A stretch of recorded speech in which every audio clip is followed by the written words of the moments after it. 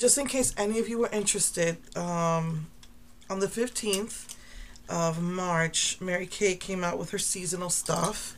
So just want to quickly go over.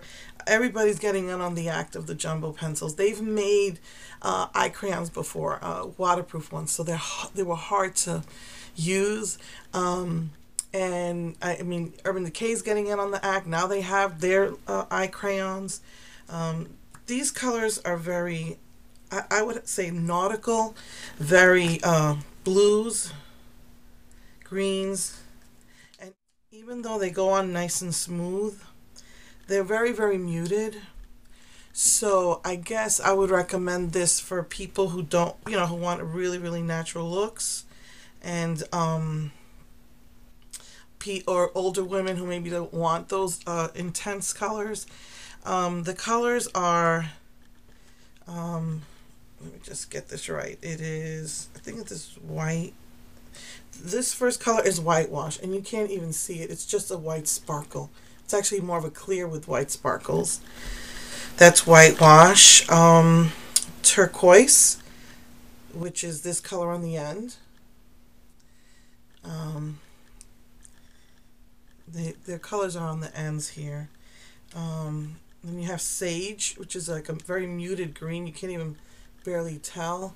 That's this middle color right here. And lastly, navy, which is the dark blue. These mostly remind me of like water, the colors of the ocean.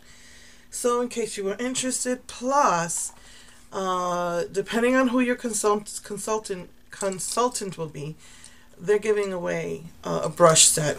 Usually it's a $40 purchase. It's a little travel brush set, and it comes with, I believe this is the eyeliner, the crease brush, the regular eye brush, and like a concealer brush.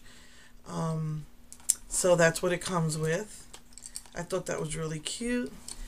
I don't know, maybe when I finish homeschooling, I might get back into actively selling Mary Kay. So yeah, just in case you guys are interested, that's what came out for spring, and they should be available until June 16th or something like that. So just if you're interested, I find them to be very muted. Definitely I would say these are a base except for the white, which would probably be a nice highlight. So yeah, that's that.